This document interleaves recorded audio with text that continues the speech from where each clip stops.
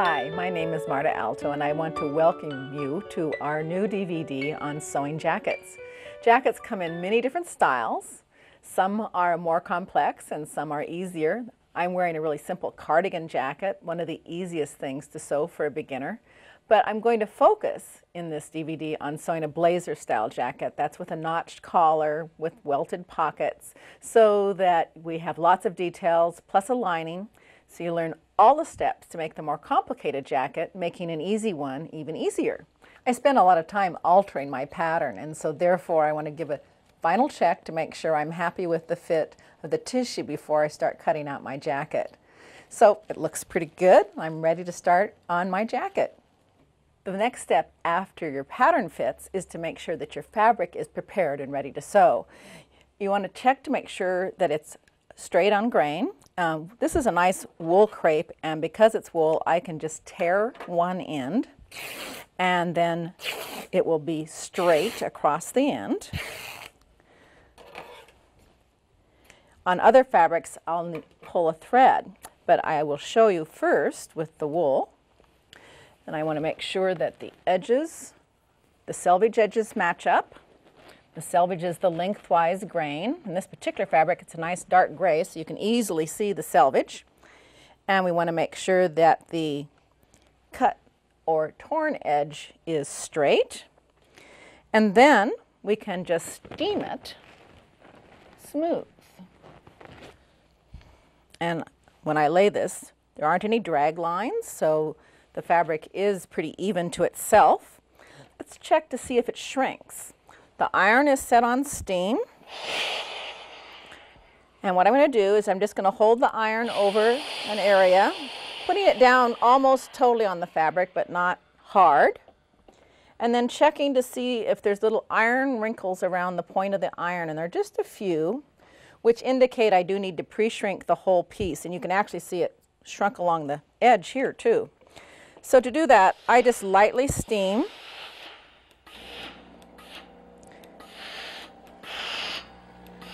I'm not putting pressure on the fabric. I'm just gliding it over the top. And I would steam the whole piece flat on a flat surface. If you're not fortunate enough to have a fabulous flat table like I have, use your bed because it's a nice flat surface. We don't want it hanging over the edge of an ironing board because then it might steam out of shape and stretch. So I want to steam an area, let it completely, totally cool before I move it, and then steam another area. So that's how I steam shrink my wool. Once your fabric is steamed and prepared, if you're ready to start laying out your pattern, I do want to say something a little bit about fabric that you're going to wash. That definitely run through the washer and dryer, and then of course iron it to steam out all the wrinkles before you start sewing. But if you're planning on washing your garment, you do want to wash the fabric and the lining as well before you start sewing. Okay, I've laid out part of my pattern pieces. Because I've done a lot of altering to my pattern, it no longer fits the layout that was nicely provided for me by the pattern company. So what I usually do is I just lay out the big pieces first, and then of course I check the grain, marking from the grain line marked on the pattern to the edge to make sure that I've got the pattern laid straight on the fabric. That's very important that it's on grain. I do want to say something else. Because I altered my front pattern piece, I had to alter my front lining piece. Don't forget that. And I had to lengthen my front facing piece the same amount I lengthened the front. So don't forget to alter parts that connect to altered pattern pieces. I'm measuring from the top of the grain line to the fold. You can measure to the selvage edge if that's the closer edge. And I'm bringing the ruler down to the other end, and I just kept my finger on that mark. That way I don't have to remember a number. And then I move the tissue at the other end. And now my pattern is placed on grain on the fabric, and that way I know everything will hang correctly. I'm going to sew the long dart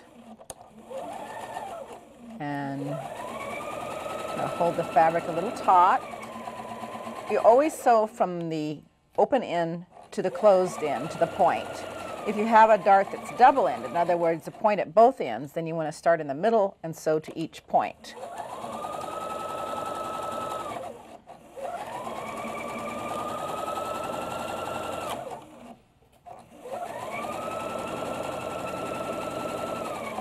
When I get about 3/4 of an inch from the point of the dart, I'm going to shorten my stitch length, down to like 1.5, and then I'll sew off the point a little neater, and the last couple of stitches will be just in the interfacing, and then I'm just going to chain off. So now I'm just sewing in air, lift the presser foot, pull the fabric forward, and then stitch in the end of the dart, just a couple more stitches. Then I should have a little tail that's anchoring. That's the tail, and the dart is anchored without backstitching. If you backstitch, you cause puckers. Once the darts are sewn, of course, they need to be pressed, and we like to press them flat first, just to meld the stitches together. And then I'm going to slash this big wide one open. Actually, I'm going to actually cut it down to about a 5/8 inch seam allowance and then press it open. This is a pretty hefty dart, and I don't need all that bulk inside the garment.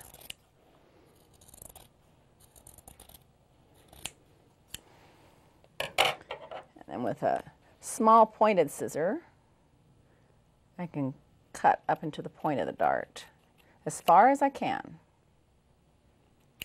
And I can go quite a ways. And then the dart needs to be pressed open. I'm going to do the long straight part over a seam roll and then the pointed part over a ham.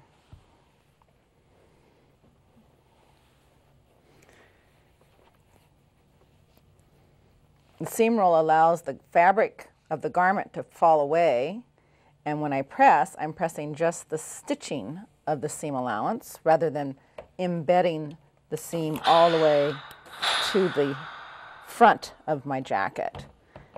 Just press a little ways and use my fingers to flatten. You can use a wooden clapper if you will have one. My fingers are very convenient and I use them a lot. I'm going to flatten until it cools, and I don't want to move it until it cools.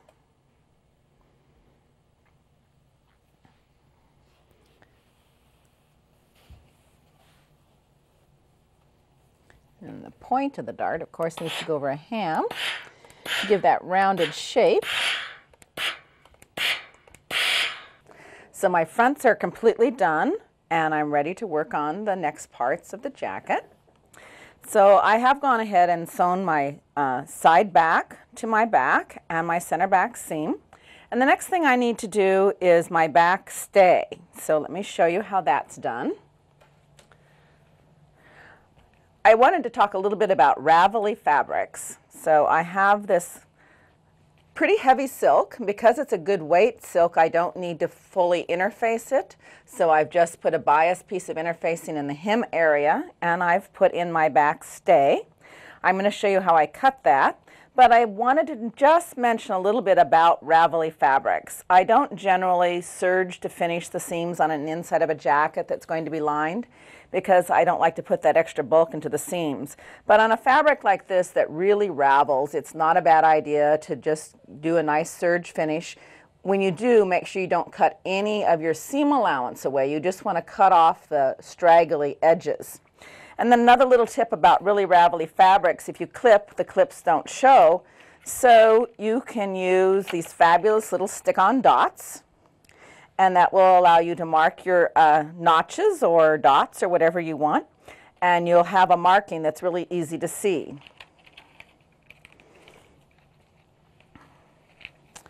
So what I've done, I have my back pattern pieces, and I overlapped the side back onto the back at the stitching line.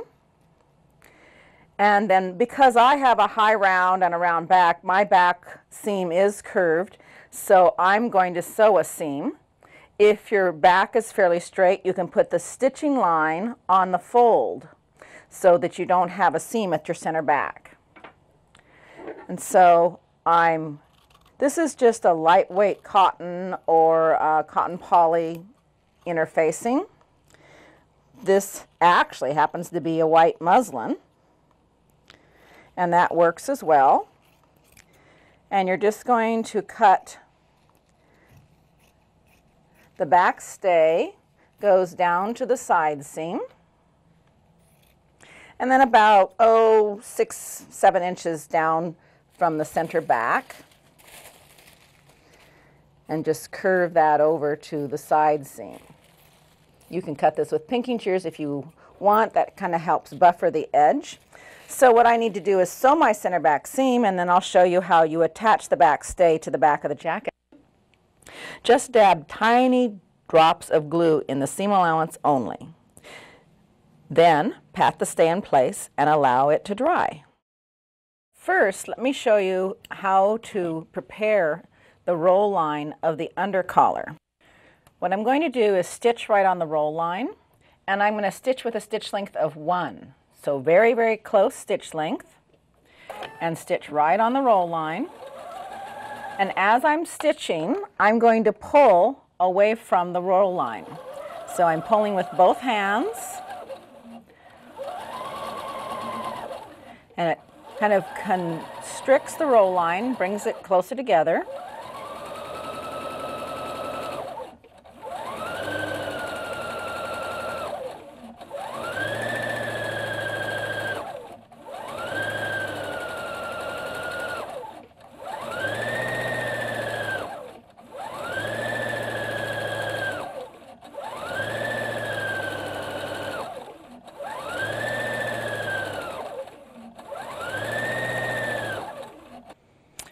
So after you've done the stitching, the collar doesn't lay flat, it's kind of puckered, but it will then fold right on the roll line and give you that perfect stand that you want for your collar.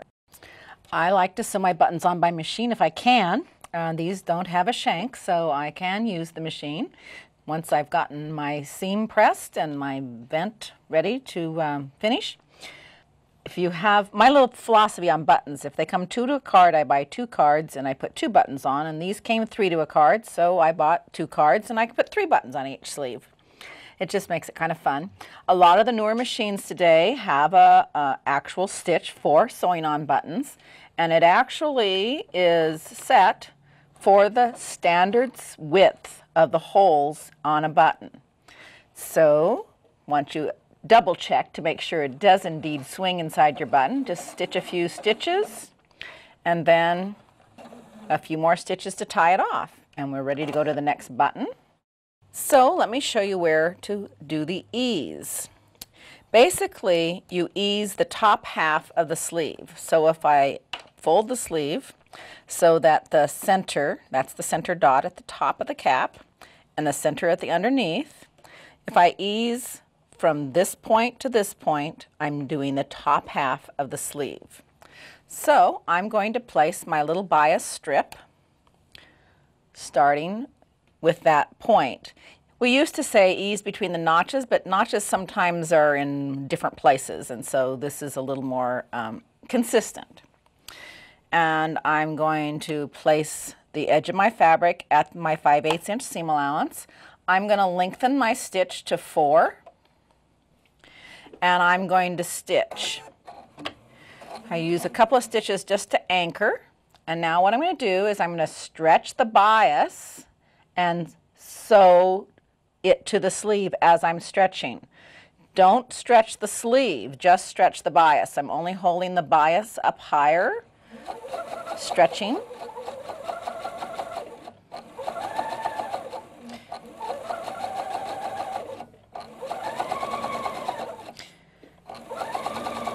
This just works like magic, and it's so easy.